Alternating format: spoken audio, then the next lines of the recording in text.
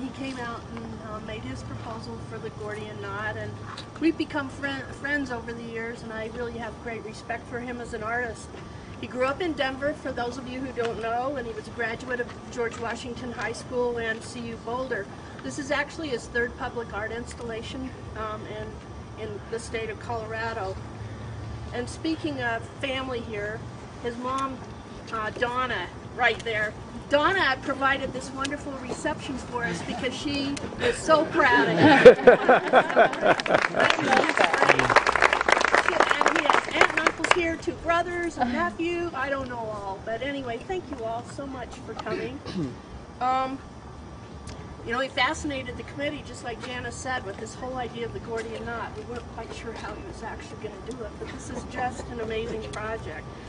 I went and watched him when he was fabricating it out at Juno Works, and he was like this little kid. He was so excited, he was so jazzed.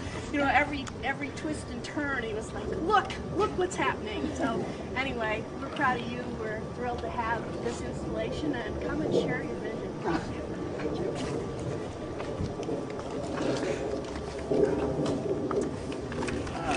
Well, thank you all. Wow, there's so many of you. Thank you all for coming. I never expected such a turnout, though talking to my mother's friends, I don't think a lot of you had any choice. And I want to thank my mother. She put me up for a month while I was here in Colorado working on the piece. She housed me, she fed me wonderfully, and she, like Jill said, she arranged for all the wonderful refreshments. Thanks, Ma. You're the best. I also want to thank my wife, who is not here, unfortunately. She is in spirit. She's home working on a new job that she just started this week, so just couldn't be away. And my mother puts me up here, but my wife puts up with me. Okay? And without her kindness and patience and constant support, there's just no way this stuff could happen. So she's not here, but I just send all my thanks to her. And of course, Jill, she smoothed a very bumpy road in this project. I couldn't have done it without her. She was wonderful. And of course, the council. You guys commissioned me, and as we all know, we're hearing today, you're commissioning a lot more art, and I'm really happy about that. And Mike Moncarella, did he make it? No, he didn't. Well, he's the head of Juno Works, and his fabrication shop worked with me on this, and he and the guys that did it, they just were infinitely patient.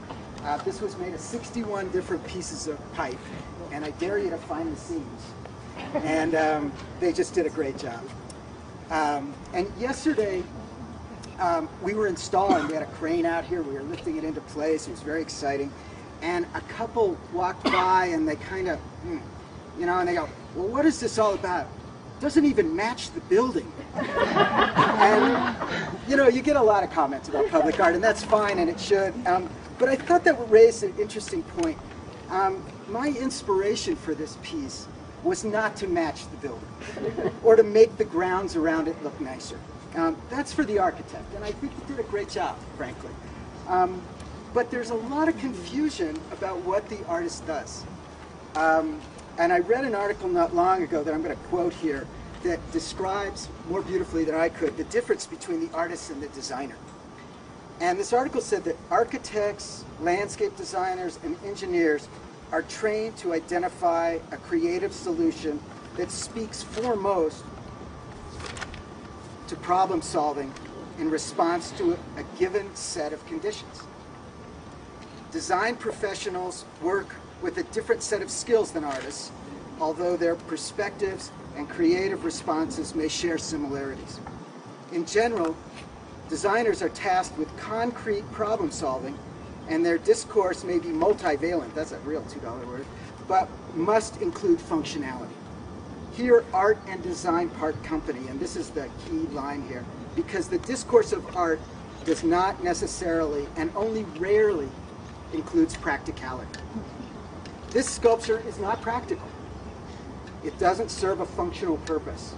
And while I hope it's interesting to look at, and yes, even beautiful, this was not my main concern. I wanted the work to inspire.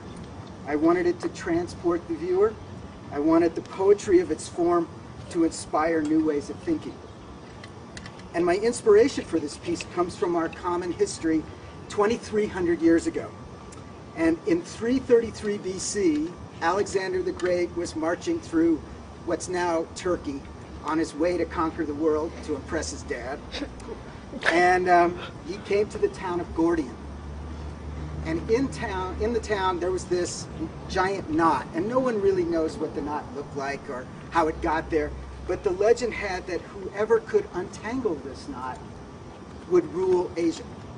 Well, you know, Alexander's trying to do it, so what did he do? He went up to the knot, he looked at it, he couldn't find an end or a beginning, and he couldn't find a way to untangle it.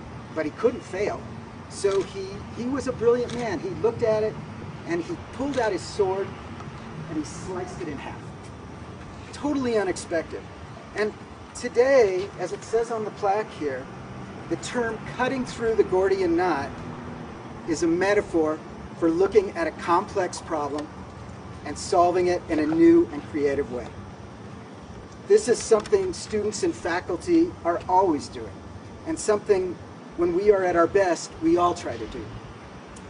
It's my hope that over the years, as students, faculty, and campus visitors look at this Gordian knot, they will be challenged to find the best in themselves, something that is new and different, something they will go and on to use in creative and bold ways.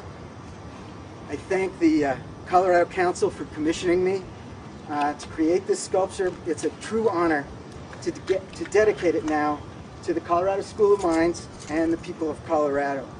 Thank you all so much for coming.